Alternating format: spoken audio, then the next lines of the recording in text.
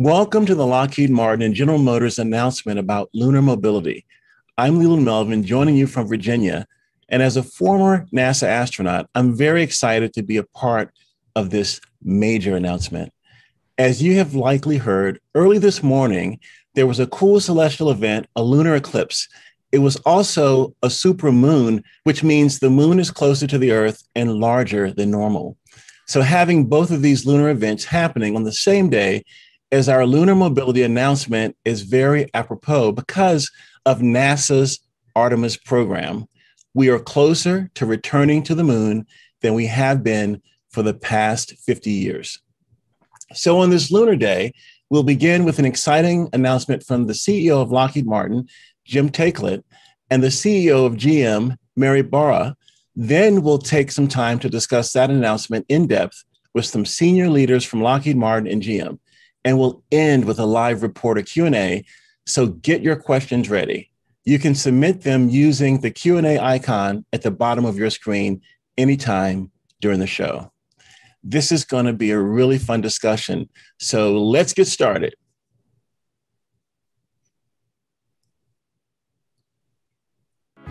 Hello, I'm Jim Taiclet, CEO of Lockheed Martin. Hello, I'm Mary Barra, Chair and CEO of General Motors. And we have an exciting announcement. Lockheed Martin and General Motors are teaming up. Together, we are going to develop the next generation of lunar rovers. NASA will need rovers as part of its Artemis program, which will return astronauts to the moon.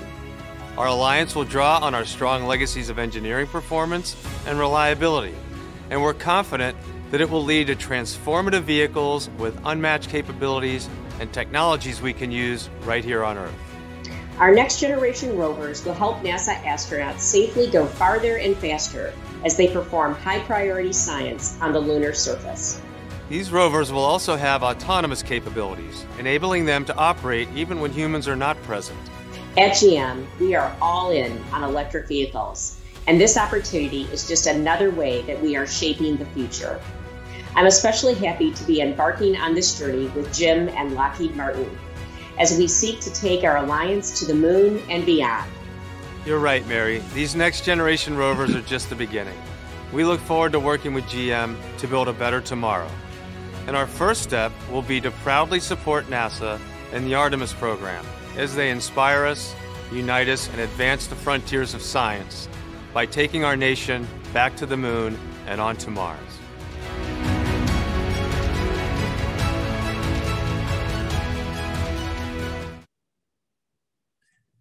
Wow, that's really exciting news. We have a great lineup of executives from Lockheed Martin and GM to talk about this cool effort. So let me start off by making some introductions.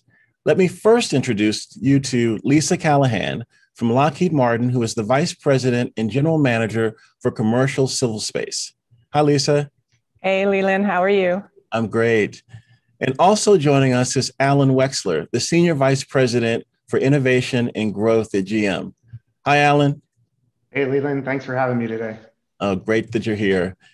And Kirk Sharman is the Vice President of Lunar Exploration Campaigns at Lockheed Martin. Hi, Kirk. Good morning, Leland. Great to see you. You too. And Jeff Ryder is the Vice President of Growth and Strategy at GM Defense. Hi, Jeff. Hey, Leland. Happy to see you. You too. You too. All right. Well, let's get started. Thank you all for joining to us today. And that was a huge announcement that Jim and Mary just made. Now, let's talk about the Rovers and the two companies coming together. Got a few questions for all of you. So I'm going to start it off with Lisa. Now, can you talk about why this alliance with GM is significant and what drew the two companies together? Yeah, Leland, when I think about the Artemis program, we're going to take humans back to the moon, something we haven't done in almost 50 years. And that is so exciting in general. And in order to have a sustained presence at the moon, we're going to need mobility. It's going to be a critical piece of that infrastructure. And it's also going to take aerospace companies and non-aerospace companies working together to build that infrastructure. And for mobility, I could think of no better partner than the number one US auto manufacturer in GM. And GM is making billions of dollars in investments in battery technology and autonomy. And we're really excited about this partnership. And pairing that with our expertise in building deep space, robotic, and human spacecraft, we have a team that I really think can help not only the Artemis program, but that whole lunar infrastructure. So we're really excited about being partnered with GM. That's exciting. I mean, it takes the most diverse groups to come together to make the best solutions. And I think that's what's happening with Lockheed and GM. Hey, Absolutely. Alan, from GM's perspective, what synergies did GM see in teaming up? Well, I'll follow on Lisa's lead. So thank you, Lisa, for the gracious statement. But just like GM is number one in aerospace, Lockheed Martin is number one in the human space rated space, if you will, and human race rated company on Earth. But with the safety being one of the most important factors for going to the moon again, this was really an easy decision for us. And furthermore, we were immediately impressed with the open and collaborative dialogue that we have with each other that really was the formation of our initial relationship when we came together. And is this the first major teaming between the two companies? If so, why does it make sense now? If not, provide some history of working together. Well, great question, Leland. This is the first alliance we've made with Lockheed for this type of work. The alliance makes sense now because of the incredible opportunity that we have to combine the robust expertise of both of our companies to accomplish the mobility goals of the Artemis mission. I mean, this exciting project gives us a phenomenal reason to come together and help advance the next era of lunar exploration and to bring those learnings back to Earth. Exactly. Now, Lisa, tell us about Lockheed Martin's work with NASA and their Artemis program. Yeah, so Lockheed Martin's been working with NASA to take humans back to the moon before the program was even called Artemis. And we're really excited. The development of Orion, the spacecraft that's going to fly humans to the moon, is part of what we've been doing with NASA for a number of years. That spacecraft has flown before, and it's getting ready to fly again at the end of this year.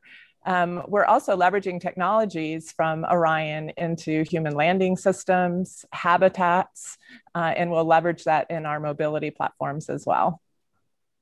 Look, I've got my flight suit on. I'm ready to go. When you guys get ready, I'm ready to jump on. We'll look to make sure you're not hiding away in Artemis 1 when we fly later this year. I think there was a recent movie called Stowaway that was on where someone was left on a vehicle and went to space. But anyway, hey, Alan, back to you. Now, GM has a long legacy in space. Can you talk more about how the company has supported the space program over the decades? Sure. First of all, sign of the times. I get to be on the moon in my Zoom background today. So it might be the closest I personally get for a number of years. But to answer your question, Leland, GM has a proven history of supporting NASA and working with the space industry for over 50 years. We've manufactured, tested, and integrated the inertial guidance and navigation system for the entire Apollo moon program, including Apollo 11, which was the first manned landing in 1969. In July 1971, Apollo 15 astronauts explored the moon in the first electric-powered Lunar Rover.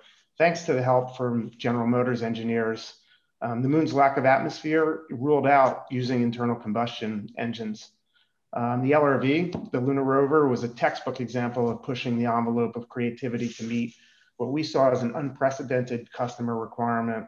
It carried a payload of over 1,000 pounds. I think it was 1,080 to be exact. And that included the driver and the passenger, which was really more than twice of its own weight of the vehicle itself. So it also operated at temperatures nearly twice as hot as the Sahara and twice as cold as the Arctic. So you can imagine how challenging that was.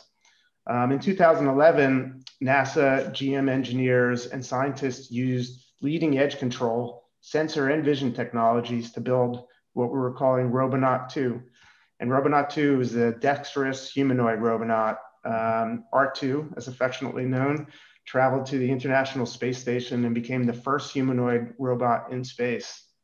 And then lastly, 5 years later, the robotic glove technology developed from Robonaut 2 made its way into healthcare, manufacturing, and other industrial applications through a licensing agreement. So just like I said earlier, we look to leverage the technologies that might not be invented for the use on Earth and bring them back to actually help humankind. That's such a storied legacy in space, and it's just great that these two companies are coming together to leverage that past history. And Kirk, we used to work together at NASA Johnson. I miss those days working together to do space missions. But you lead Lockheed Martin's lunar exploration efforts. How does this lunar mobility effort fit into the Artemis program? And why does NASA need lunar rovers in surface mobility? Sure. First off, I'm looking forward to working with you again when we'll go drive this rover on the moon. So, ready. I'll need a flight suit, but I'm ready. Lunar mobility is really huge. Think about it. In order to safely land the first woman and next man on the surface of the moon, you need a relatively flat place and no boulders. Unfortunately, the scientists like boulders and they like really unflat craters. That's what they want to look at. So you really need to take, how do you get the humans from this nice, smooth, flat place with no boulders over to the really scientifically interesting places? Not only themselves, but the equipment. And by the way, when they're there, they want to take some samples and bring them back. So mobility, rovers really fits into that. It really leverages the unique capabilities of humans to do more. And the same is true for experiments or other activities on the lunar surface. You can imagine a cargo lander, same story. You want it to survive the experience of landing on the moon, so you want a relatively flat spot, no boulders.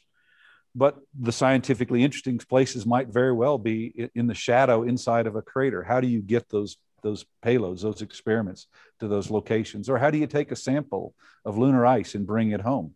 All that's going to require mobility. And that's why we're really excited to be teaming with GM and working on these rovers together. That's fantastic. Now, you mentioned extending the range of exploration for science, but specifically, what science will be performed and how will that help us back here on Earth? Sure. Now, I'm not a scientist, but I've had the privilege of working with a number of scientists over the years. The unique thing about the moon is its perspective. It has a very unique view of the world, of Earth, and really of our solar system. So from the moon, you can look back at the Earth and you can see how the charged particles from the solar wind interact with the Earth's magnetosphere. So you can see that from outside, whereas from the Earth, you're looking from a completely different perspective. You can actually use the moon as a shadow to block out electromagnetic radiation, basically noise from the Earth and from the humans, to do radio astronomy. So it's a great place, probably a unique place close to Earth to do those types of activities. And finally, we believe that there's large stores of lunar ice and either other volatiles on the moon in craters that are shadowed from the moon. So you can actually go and explore those. And that ice really is the key to unlocking further exploration by humans and even robots. And then finally, the South Polar Aitken Basin is a really unique place in our local region of the solar system. It's very, very old. It has the oldest impact craters around. And since there's no wind or water, it hasn't eroded. So scientists can go look at this and understand not only how the moon was formed, but really understand how the Earth and some of the inner planets were formed. So a great scientific bounty here on the moon, and that's just scratching the surface. And that's why I'm so excited to be part of this program. Kirk, you're sounding like a scientist every minute of this conversation. Hey, now, Jeff, I want to ask you about Jim and Mary showed a concept of the lunar rover in their announcement. Now, let's bring up the animation concept and have you introduce it. Sure. Thanks, Leland.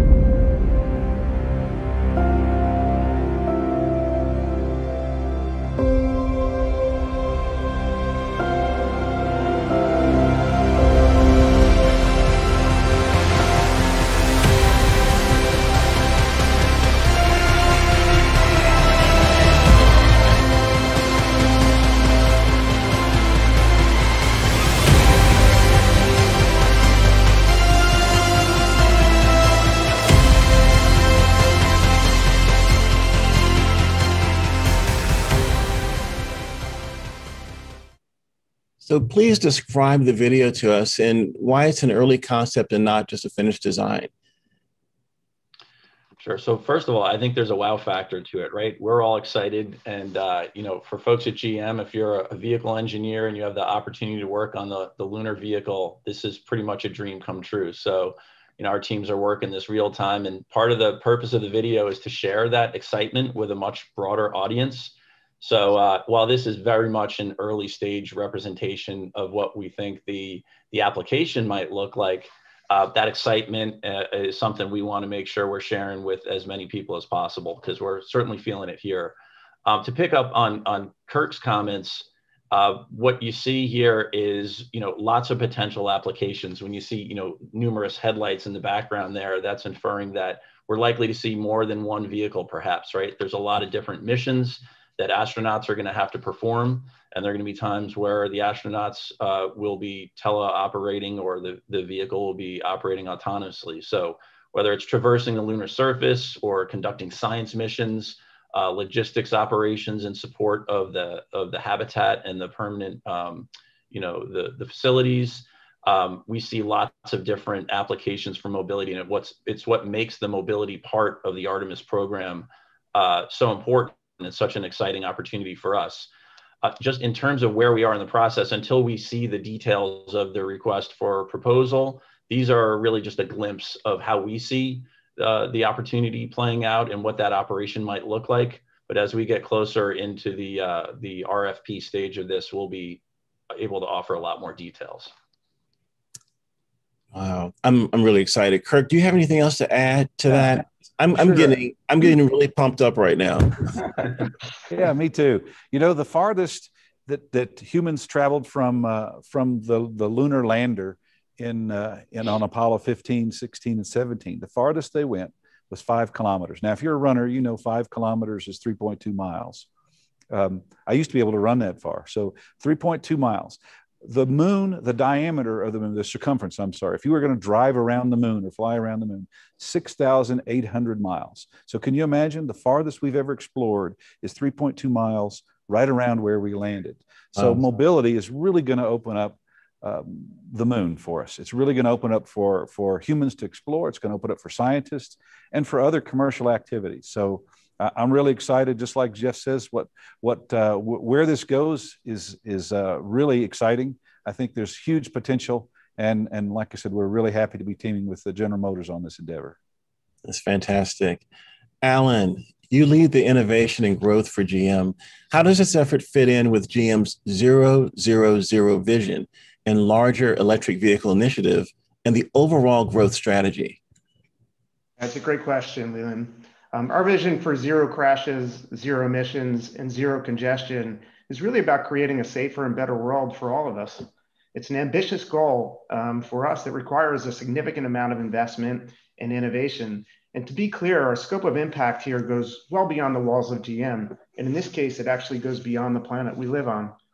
Through the alliance that we're establishing here, we have an amazing opportunity to leverage our insights in electric vehicles and autonomous capabilities as well, along with other proven commercial technologies that we've developed for Earth, and we think we can apply them for mobility platforms that are quite literally out of this world. And the potential for what we're producing with Lockheed will help drive science, innovation, and technology forward exponentially, we believe, for all of humankind. I mean, how could we pass up this opportunity? You watched that video, you've been on the space shuttle. It's just it's a once in a lifetime opportunity for us. And I would just reiterate what Jeff said, there's no shortage of people within General Motors who want to work on this program. Yeah, no, when we explore together, we find out new things that we bring back to our home planet and take care of the people on the planet. Now, so Jeff, can you talk about the potential of us using advanced battery technology for lunar applications? Sure. Well, it's one of these questions like why do we go to space, right? And ultimately it's to improve the human experience and sort of, extend those outer boundaries, but it all comes back to Earth, right? I mean, what we do through this program, the opportunity that we have to leverage our, tremendous battery electric know-how, our technology base, our engineers, we anticipate that learning being applicable to our commercial roadmap, as well as a lot of adjacent market and new growth areas that Alan referenced. I would just point to the challenge of operating in space and some of the earlier comments about these extreme thermal environments, right? Extreme temperatures, long nights that last up to 14 days. These are the kind of engineering, and science challenges that through this program, we have the opportunity to demonstrate our tremendous capability, our commitment to electrification for vehicles and as well as in other applications, and learn through this program to take that back to our core roadmap and continue to look for, applications where the performance and the safety of this program and what that offers us can be, brought into numerous applications. So it's really a great opportunity to work with NASA and work with our customers in that area, and then bring it back to the folks here on Earth. Yeah, I think you mentioned this, but the development work on these vehicles does influence and help, I guess, the company's electric vehicle work back here on Earth. It's a win-win for all of us, right? Absolutely. Yeah. Lisa, I think the necklace you have, it looks like it came from another planet, but I think Kirk mentioned that everything has come from somewhere else. So now, are there technologies that you developed for Orion or other space exploration missions that can be applied to this effort too? Leland, absolutely. The amazing women and men that we have in our workforce are really going to leverage their expertise and experience in building human and robotic spacecraft and bring some of those technologies right onto this mobility program that we're talking about. On the human side, we do a lot in technology development for the crew interface to systems, and we'll leverage that type of technology and capability, as well as reliability to assure the safety of the crew. On the robotic side, we have autonomy in our robotic spacecraft, as well as robotic arms and other things. And I think a great example, recent example to share is when OSIRIS-REx visited Bennu recently and took a sample. We'll be using technologies like the natural feature tracking that was a part of OSIRIS-REx to determine where and how to tag the asteroid safely. And then that robotic arm with the tag SAM head on the bottom will be how we'll be leveraging robotics to explore the moon and to collect science as well. So yeah, we will absolutely have lots of applications for the technologies that we use in our human and robotic spacecraft. Fantastic. Now, Jeff, can you talk more about GM's investments in autonomy? And are there opportunities to explore uses of those investments in support of this effort? Yeah, absolutely. To pick up on Alan's comment about the 000 strategy that GM is committed to, we're investing over $27 billion through 2025 in our electric vehicle, autonomous vehicle portfolio. And that's that corporate commitment to the future that we see in, related to 000. We're going to leverage those capabilities in the, let's call it the extreme off-road environment on the moon. So I would say at this point, what we have is a tremendous toolkit, a commercial autonomy baseline that we can work from. And we're heads down right now and investigating how we would take those capabilities and apply them to the specific missions and operations associated with the Artemis program. 27 billion, that's a significant investment in that technology. It's a really great commitment. Kirk, Lockheed Martin has also extensive expertise in spacecraft autonomy. Can you explain how this will work with GM's capabilities and the rovers? Sure. Well, Lockheed Martin has 50 years experience in deep space robotic exploration. In fact, we're the largest private company to do those kinds of things in the world. In fact, we outperform most countries on the planet in that experience. We have great experience in the space environments and in integrating and building spacecraft.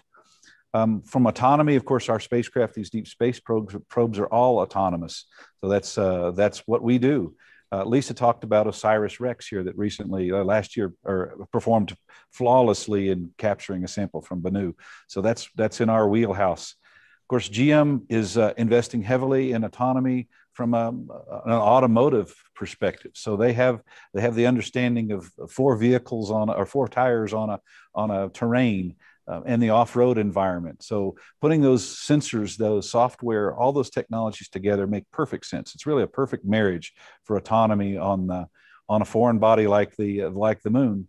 And kind of pulling on what Alan said, safety, zero crashes is really, really important. So that autonomy can help us in multiple ways. Obviously, one is safety, right? The autonomy feature of a vehicle can keep the crew members from actually doing something that wouldn't be safe for them.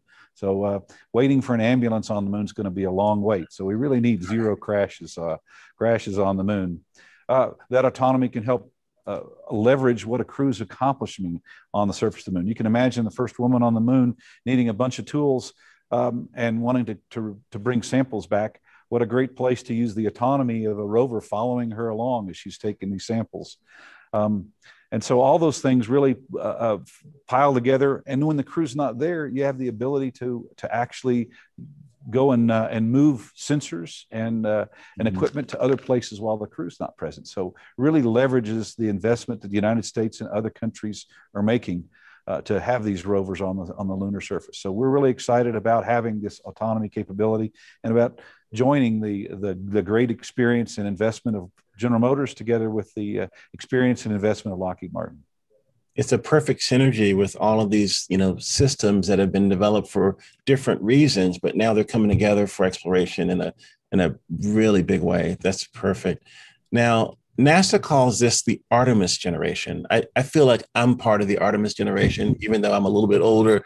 But Alan, with GM's Everybody In, is there a synergy between an all-electric generation and the Artemis generation?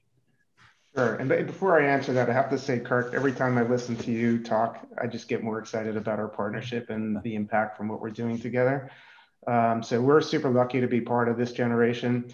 Leland, I view the all-electric generation and the Artemis generation sharing this desire to connect with a purpose that is really larger than ourselves, to put technology to work in service of helping the greater good of humankind, and to be open to a new way of living, frankly, day to day. And I also believe through our partnership with Lockheed Martin, we're going to push the boundaries here of what's possible. And we'll use these new and proven technologies to advance the way we work and, more importantly, the way we live. That's fantastic, Alan. I really appreciate that comment. Lisa, what are your thoughts about the Artemis generation and how this mobility effort ties in? Oh, Leland, the Artemis generation is really exciting for me for a number of reasons. We're going to put the first female and the person of color on the moon for the first time. And that in itself is pure joy for me and excitement. But on top of that, in my career, I worked with folks that have been a part of what I would call the Apollo generation, and it inspired them to get into this business and to build spacecraft or to be astronauts like yourself. And what I'm looking forward to is having women and girls see themselves as a part of this Artemis generation and want to be an astronaut in the future or be an engineer or scientist that's building this. It's my vision that 2 women in a rover on the moon becomes the iconic picture of what the Artemis generation is. And I can't wait. Oh, that's awesome. But Leland, I want to turn the tables and ask you a question. Okay. We're talking about the Artemis generation and how it can inspire this generation. As an astronaut, tell me what you think about the Artemis generation. And I want to know, will you ride in our rover? Okay. Second question first. Yes. I'm ready to go right now. So once it's ready, just give me a call. I'll be right there, ready to go. But the first question, the Artemis generation to me is when I think about the Katherine Johnsons who helped John Glenn, helped us get to space safely and back home from the moon and from that first mission on Friendship 7. And I think of the moments when I went into classrooms to talk to students and I showed them the quote, "One small step for a man, one giant leap for mankind." And I asked the kids in the room, I said, "How many of you want to be astronauts?" And all the boys raised their hand. And I went over to the little girls and they said, "Well, you said it's for men. I'm not a man. I'm a woman." So this program, this Artemis generation is going to, I had to change from one small step for a man to one giant leap for, I said one small step for a human, one giant leap for humankind. Until then the girls raised their hands. But seeing these role models, these examples like Katherine Johnson and Peggy Whitson, who was my commander on the International Space Station, first woman on the space station. And now we're going to have the first woman on the moon and little girls raising their hand saying, "I'm going to beat you out, little boy, because I'm going to be the first one on the moon or next person on Mars or whatever." So it's just really important that we show that this is for everyone. And the most diverse teams give us the best solutions. And so I'm all in for Artemis generation. Awesome. We're looking forward to it.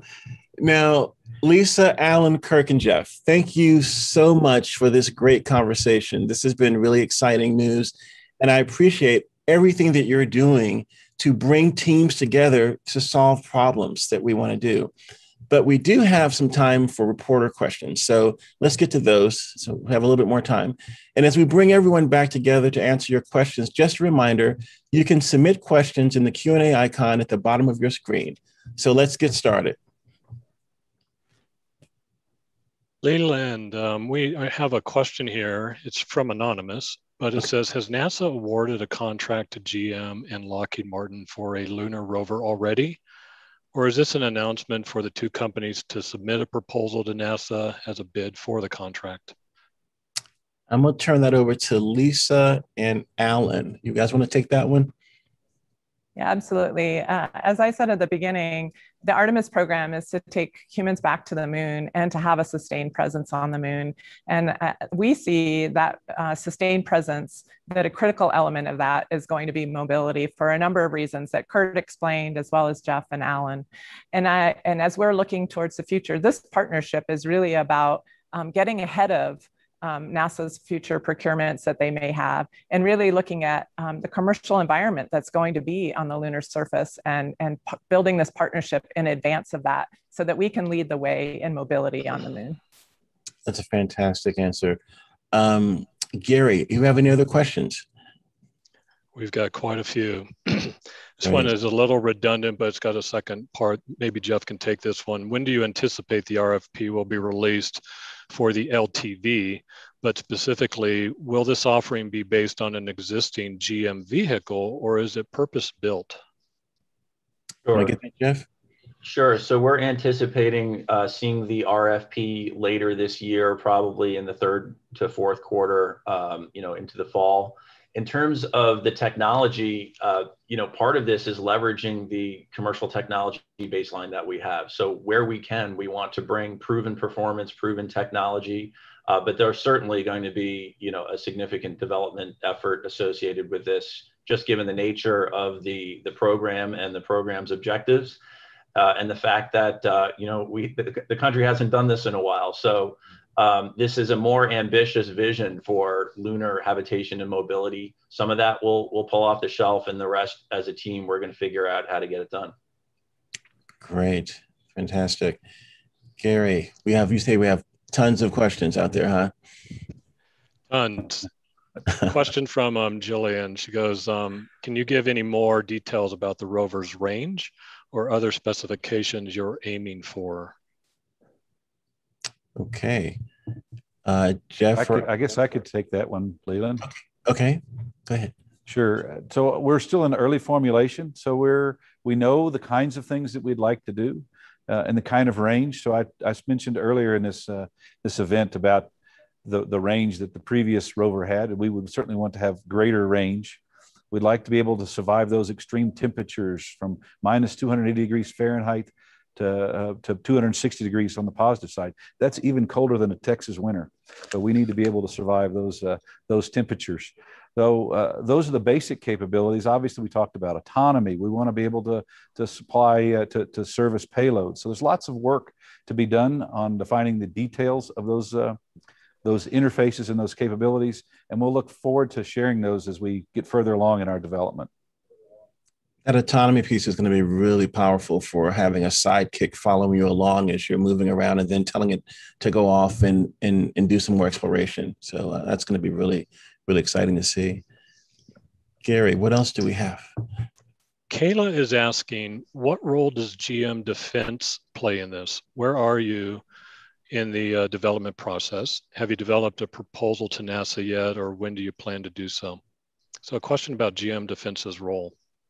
Sure, I can take that one, Leland. Okay, so good. GM Defense is GM Defense LLC is a subsidiary within General Motors. Our team is focused on purpose-built applications for government and military. So, certainly focused with Army and U.S. land systems, but NASA government customer, Rover, sort of fits into our wheelhouse. So. Think of GM as a family where we're at the front end on this one because it's a government opportunity. but we have reached back into the, the full scale and scope of GM, engineering, R&D, and the capabilities of the broader corporation. So this is very much a one team GM effort. In terms of the second part of your question about, the opportunity and where we are, it's really that later portion of the year where we would see an RFP that might help define this better. But to other points that have been made, we're already working on this. We're moving, through the process ourselves, in parallel with the NASA RFP program. Great, Jeff. Just one thing to add to that Jeff mentioned is, I think most people are probably familiar in GM Defense. We have a program with the Army where we launched an infantry squad vehicle, and we did it in record time. And the reason why we did that is we leveraged all of our commercial capabilities and experience and expertise. And we look to do the same here as it relates to autonomous, as it relates to electrification. So we're pretty seamless from that perspective within the company. Great, that's great. Gary. Jamie is asking, will the rover be EV or run on hydrogen or something else? How will it be propelled? Alan, maybe that one's for you. Yeah, sure. The current plan is EV electrification. As I mentioned before, you can't use combustion engine vehicles on the moon. And as of right now, our plan is electrification. That's great. What else do we have, Gary? Marcia is asking, what's the soonest you think the rover can be ready? How many astronauts will it hold? And how far and how fast will it go? Any ideas on what it will look like? And what will it be made of?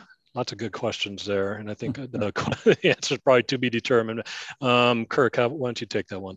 Wow, that's a lot. So I'll probably have to talk to Marcia offline. So, so what's going to be made of? It's going to be made of very lightweight, very strong and resilient materials. So exactly what those are is still in formulation, but that's what we'll need. Of course, to actually put something on the surface of the moon takes quite a bit of effort, and we want it to be as light, as strong, and have a long life as we possibly can. So again, the range is still being worked out, but I talked before, 6,800 miles is what it takes just to go around the moon one time. We've done 3.2 before. We'd like to do somewhere between 3.2 and 6,800. So that's what we'll be shooting for. And really, the capabilities of the vehicle are still in formulation. So we spent quite a bit of time working with Jeff and Alan's team, and are making great inroads on electrification and autonomy and vehicle concepts. And our experts are leveraging all our experience in building landers and building deep space probes to come up with vehicles that will meet what we need to do. So we're looking forward to that and sharing more details as time goes on. Getting more requirements and getting everyone's ideas into what it's going to take to make this happen on that lunar surface. Gary, what else do you have? So Jeff and Jamie have similar questions. I'm going to combine them a little. Jeff is saying, what is the level of maturity of the rover design by the two companies that you're developing? And then Jamie kind of puts in, how much have the companies invested in the project so far? How much money do you anticipate investing? Okay. Alan, Kirk, Jeff, Lisa, who wants to take that one? I heard 27 billion from Jeff earlier, so that's a significant less than that. It's less than that number.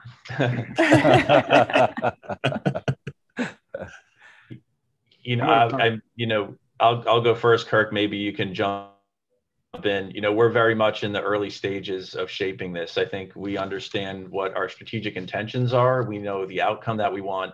A lot of details between here and there, but I think we have a head start in terms of the experience the two companies have, and ongoing dialogues and things. But we're very much in the early stage of the program and the program details. Sure, and the investment that we're making, we've already made. Of course, we're spending a lot of time, both from our engineers and from our designers, coming up with concept and talking about the technologies we want to include. We're looking at not only the requirements we anticipate from NASA, but from other areas we think we can, other areas of the lunar economy that we think we can satisfy with rovers. So, but we're spending a lot of time and effort in doing that right now. We actually have done a ton of engineering. The really hard part is to get engineers to converge. They really want to dream big, and so we're in the process of dreaming big and converging to what we think the requirement set will be. It's a really fun time of a project, and we're having a great time doing it, and very excited about what we're doing. Getting that digital whiteboard and everyone throws all of those ideas up there and then start scratching them out, right?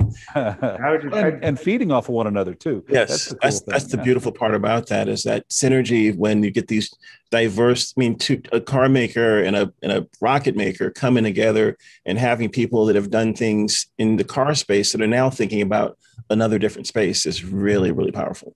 Yeah, and I just to that point, go back to the beginning when Jim and Mary spoke, and we've all had the benefit of being in meetings with Jim and Mary to talk about this opportunity. I mean, we're both companies that have this long legacy of doing meaningful things for the world that just so happen to fit together like a glove, frankly, or fit together like a puzzle in terms of actually bringing our capabilities together to do something meaningful. And, we're going to do what it takes.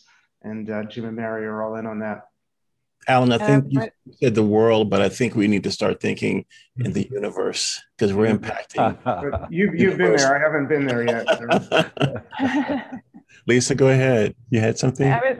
I would just add, I was going to add to what Alan just said. I think, beyond the technologies that we've made investments in, both of our companies have made investments in, it's even technologies for how we're going to develop these systems, whether that's in digital transformation, AR technologies, the digital twin technologies. I think both companies are looking very hard and making significant investments in how we automate our production and manufacturing. And that's all something that we'll continue to use in this program as well, beyond the technologies that'll actually be a part of the Rovers. And that could be a whole new industry that's spun out of this, just working together as a team. Absolutely. And when you're visiting us this week, you might actually get a ride in the Hummer as well. So we can. I didn't get the invitation. We don't want to go that fast yet, Leland. Gary, what else do we have?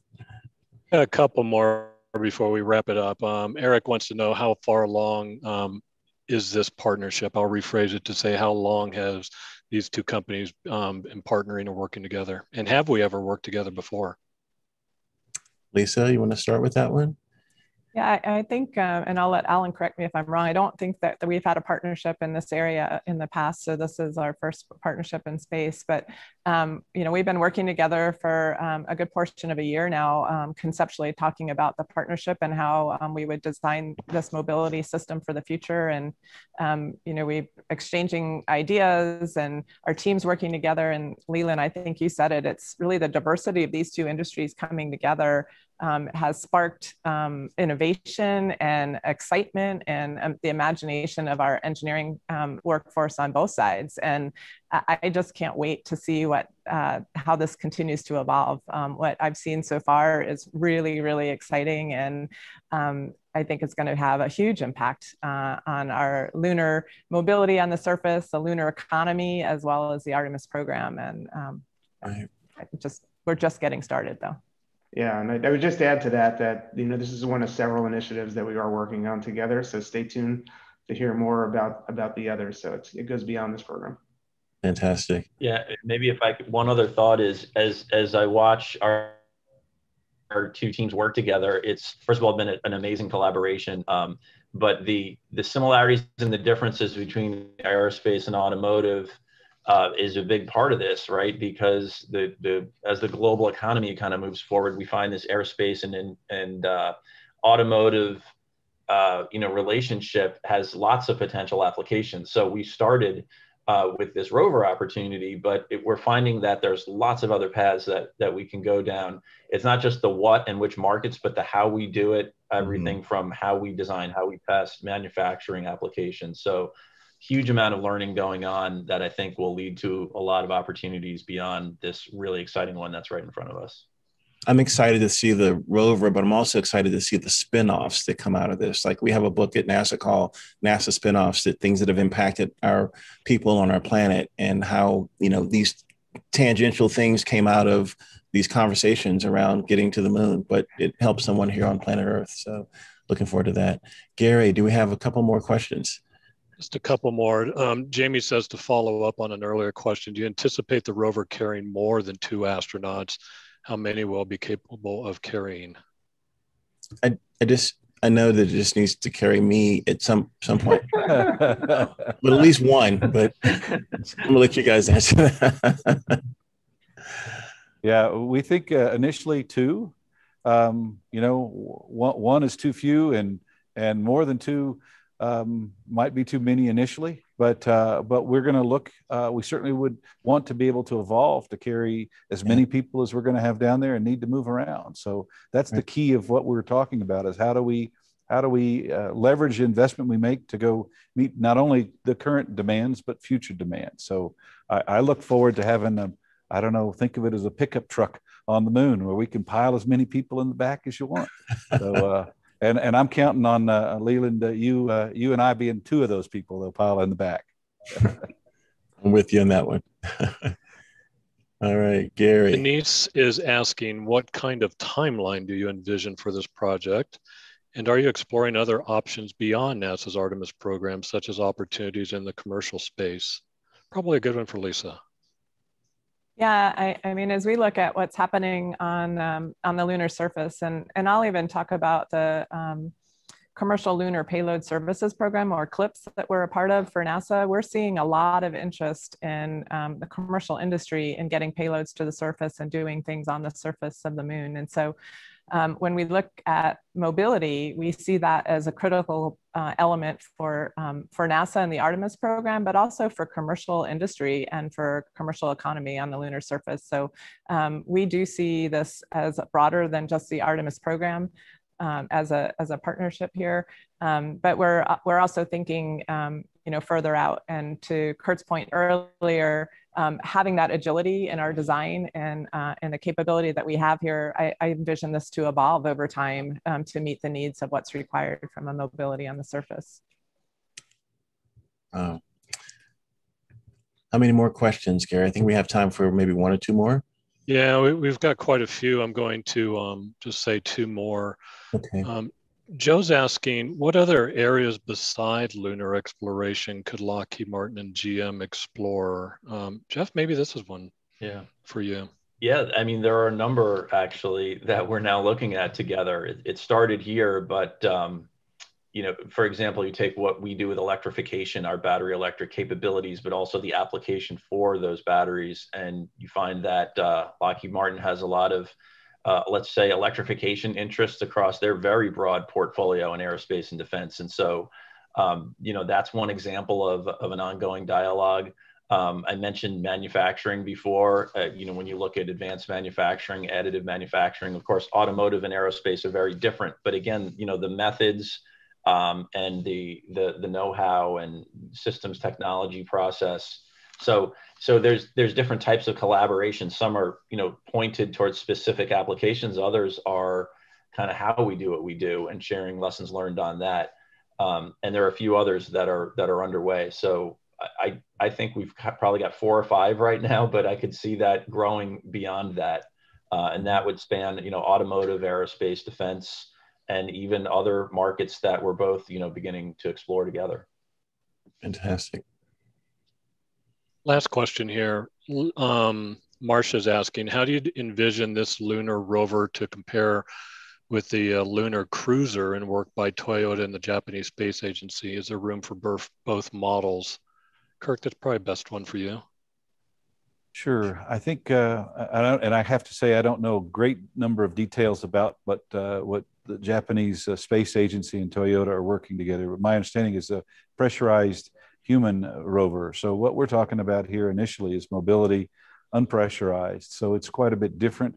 You can imagine needing a suite of capabilities on the lunar surface. So ours would be kind of the first thing. In fact, it could even precede the humans, but it would be there ultimately doing something more that a pressurized vehicle like Japan's talking about would be heavier, larger, and would be something that would follow on later. So I think there's room for all these capabilities. I think there's demand for all these capabilities, and we're very excited about meeting those demands. Wow, the Artemis generation, and we are all in. I wish we could talk about this all day long. It's just such an exciting announcement. And I think there are going to be a lot of kids out there thinking about them driving the rover on the moon, or maybe they're going to be going to Mars one day. And I learned a lot myself. I have to tell you, I'm really excited about the future of NASA's Artemis program and getting our Artemis generation to the surface of the moon, and this time to stay. I sure wish I could be one of those rover astronauts. I might stow away at some point and get up there. But Lisa, Alan, Kirk, and Jeff, I want to thank you so much for your candid answers and your enthusiasm in kicking off this incredible partnership. And I want to thank our audience members for watching and participating. You had great, great questions. I hope you learned a lot today too. And I'd like to remind you to take some time tonight and look up at the supermoon and think about the first woman and the first person of color sitting in a cool new lunar rover and looking back at us here on planet Earth. For Lockheed Martin and General Motors, I'm Leland Melvin. Thank you and goodbye.